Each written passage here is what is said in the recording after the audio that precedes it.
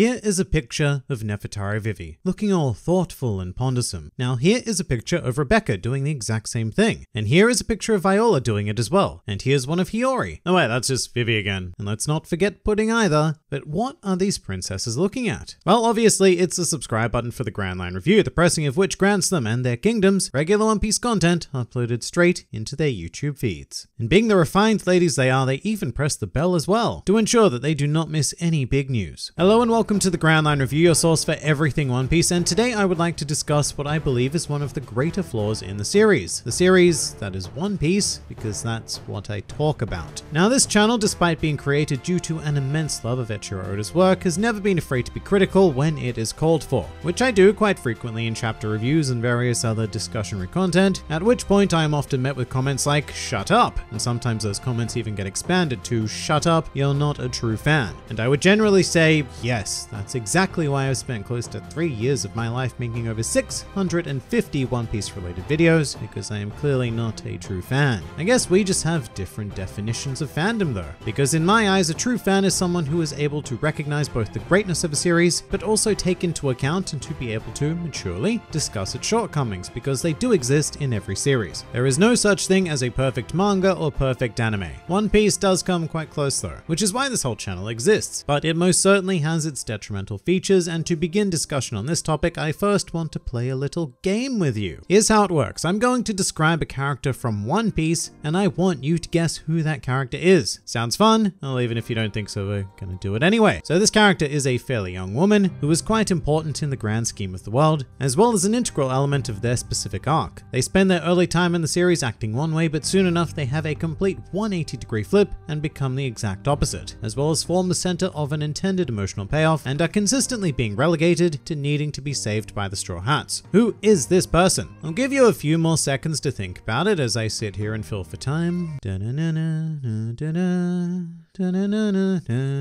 Alright, all done? Great. So if you said Rebcecca, then you are correct. And if you said Viola, then you are also correct. If Vivi popped up as a thought, you're still correct. Furthermore, if your mind went to Charlotte Pudding, then I simply cannot deny how correct you are. And if any of you thought of Wano Act 2 spoiler character, then welcome to the Winners Club, because you are also bang on. One Piece has a huge problem, and that problem is princesses. Less the concept of princesses though, and more how they are implemented by our Lord and Savior Eiichiro Oda. And for manga readers, this whole script was actually written prior to, how shall we say, certain events taking place on Wano. And I suppose we'll call them Wano Act 3 spoiler character, not to be confused with Wano Act 2 spoiler character. Anime only fans, I hope you appreciate the incredible lengths I go to keep you moderately spoiler free. But this princess problem is nothing new to the fanbase, because arc after arc, at least in the post-time skip era, we are faced with a very similar type of character popping up, to the extent where they serve an almost purely technical purpose at this point, like a princess cog in some sort of kingdom arc machine. And the story of One Piece has become very synonymous with Oda's archetypal princess. But do you know what's actually really interesting to think about? Despite the abundance of princesses in this series, when you actually stop and think about it in the pre-time skip era, there was only one princess. Quite literally just one prominent princess in the series, and that was Vivi. How insane is that to think about, given how intrinsically linked the very concept of a princess is to the modern series? So this whole formula has without a doubt been a product of the New World Era, as every major mega arc, with the notable exception of Punk Hazard, has featured either a literal princess or someone with an assigned princess role. And that distinction is important, because they don't need to literally be called a princess in order to fit this archetype. It just so happens that many of them are. But it doesn't matter, because these characters serve the same function either way, with tiny flares of individuality and bits of payoff here and there. But by and large, these princesses are also incredibly poorly written as well as implemented, and the reason for that is because they exist to serve as a device rather than a fleshed out character. A beautiful eye pleaser to captivate the overwhelmingly teenage male manga readers, and a character who is able to inspire other characters around them to fight, as well as generate sympathy with their inevitable princess tears. And generally they don't actually do much of anything else. They have no real role in this story other than to be a platform and motivation for other characters to shine. And so I'm going to try and coin a term here, being the princess prop, because there is very little functional difference between many of them and a typical film or theater prop. I mean, for example, if you're shooting a scene and the script says you need a gun, then well, we need to source a gun. The gun itself has no character of its own, it's just there to be used for a narrative purpose. And in One Piece, when Oda's insert New World arc arc needs a princess prop because the story takes place in a kingdom or kingdom-like structure, well then we need a princess to fight for, and that princess is the all-important princess prop.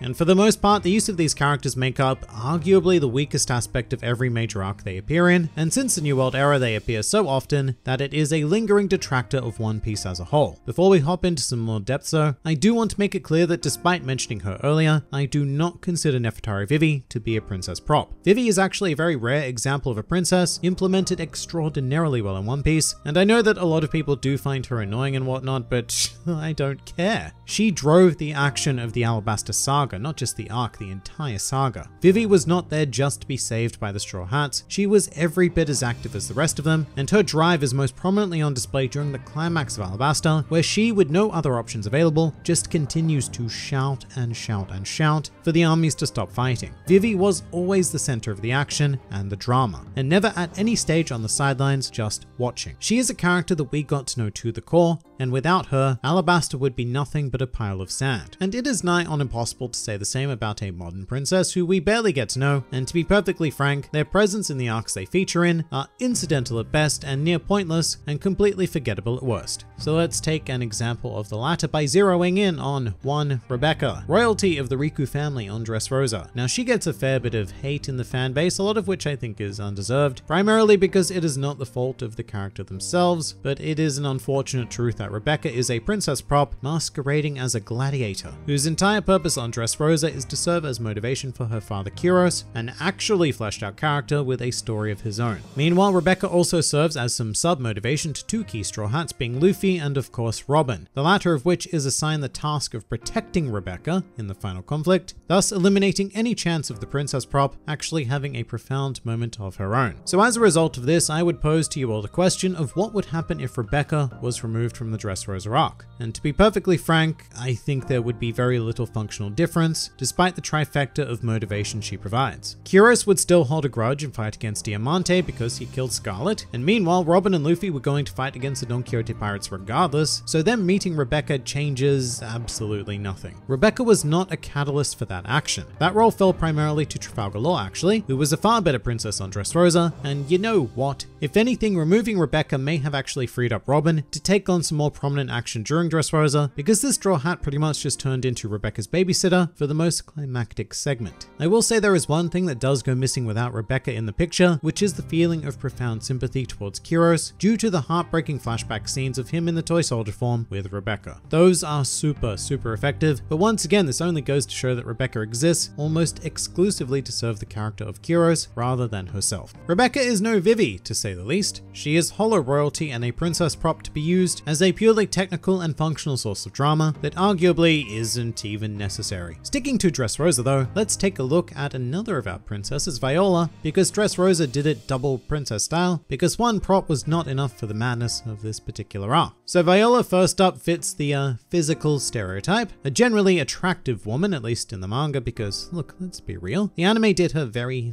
dirty, sometimes making her look like an alien wearing a Viola costume. But in any case, Viola follows a very stereotypical princess prop path, where she is actually introduced as an antagonist who very shortly after becomes an ally. And while we'd not seen that before now, it's not as if Nami, Robin, Vivi, Pudding, Boa Hancock all followed that path. And you know what, in fact, even Rebecca was also kind of an antagonist to begin with, because she did try to assassinate Luffy. Plus Dressrosa also had Baby 5 who followed this bad to good model, but we'll leave her out of this. The point is, we'd seen it before and we were going to see it again. In any case, after Viola's abrupt change of heart, she then went on to do, pause for dramatic effect, very little, if anything at all. And once again, I have to ask the question, if Viola had been removed from Dressrosa, what would we have lost from the arc? Yes, you would have had to forego some Sanji comedy and some exposition, because Viola did primarily serve to tell the audience what was happening on the battlefield due to her incredibly overpowered but incredibly underutilized Devil Fruit ability. And everything that Viola does serve in this regard could have been accomplished just by using Oda's narration, much like he does in every other arc. So Viola does very much exist as another princess prop. But Dressrosa is definitely the worst of it. To be fair to any other character that I would label as a princess prop, they do tend to have a lot more meat allocated to their existence. Like Charlotte Pudding, for example. She is not a literal princess, but she does have that same narrative role. Standard attractive Oda female who herself takes very little action and spends pretty much the entirety of the arc on the sidelines, in this case fawning over Sanji Sanji being cool, which Sanji has a tendency to do. But Pudding is better integrated into the story because as much as I'm not a personal fan of her split personality, the fact that she was experiencing that sort of inner conflict is actually sort of interesting, and it does pay off at the very end of the arc, with the scene of her collapsing into tears with Sanji's memories. Absolutely beautiful, 10 out of 10 scene there. Even the anime did it great, that's how good the scene is. But that is not the large majority of the Pudding experience, and 95% of her time is spent either doing this or this, forever depreciating comic effect. However, Pudding does pass the test that Rebecca and Viola fail, because if you were to remove her from Whole Cake Island, you would need to massively rework the story because her presence is integral. Although it can definitely be argued that at the same time it's almost purely technical, because she does serve as the key item to get Sanji and therefore the retrieval team onto Whole Cake Island to begin with. So even though she does have a splash of character and is granted a genuine moment at the very end of the arc, Pudding's overall presence is quite Princess Prop-like in nature.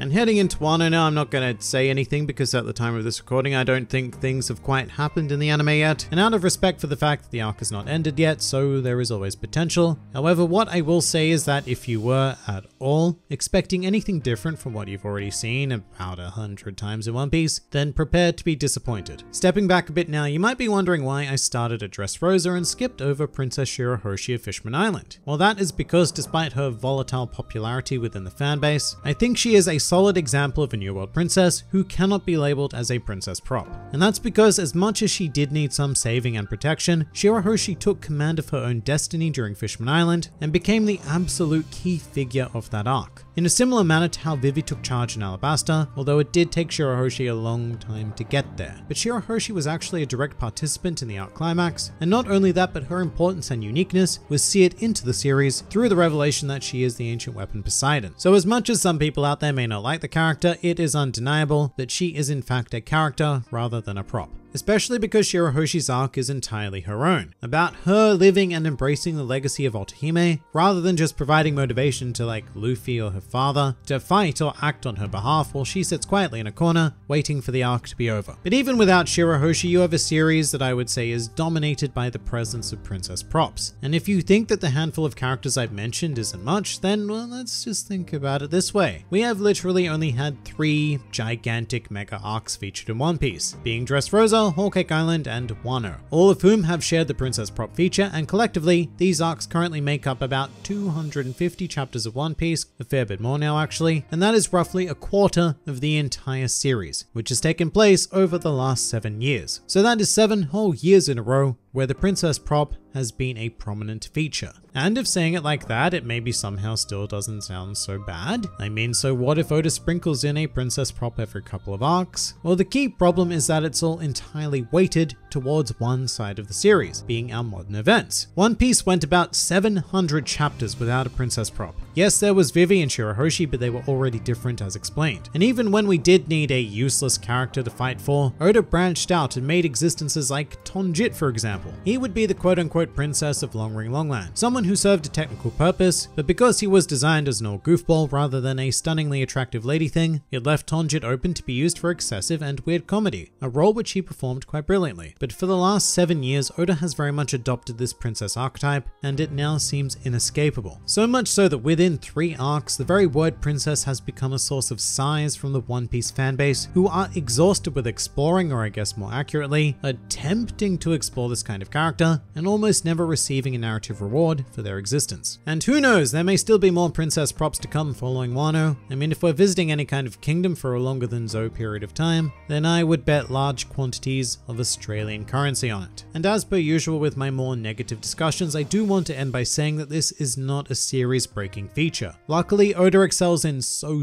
many other areas that we can more or less choose to ignore this, but me being me, I just want One Piece to be that little bit better, and addressing this archetype would be one way to achieve that, as we may very well actually be seeing currently on Wano. But what do you guys think? Please do leave your thoughts in the comments below, or even join my Discord server. And if you'd like to see more videos like this, then please do go and check out some of my other content, or even subscribe to the channel for more glorious One Piece business uploaded straight into your YouTube feeds. But for now, this has been the Grand Line Review, and I'll see you next time.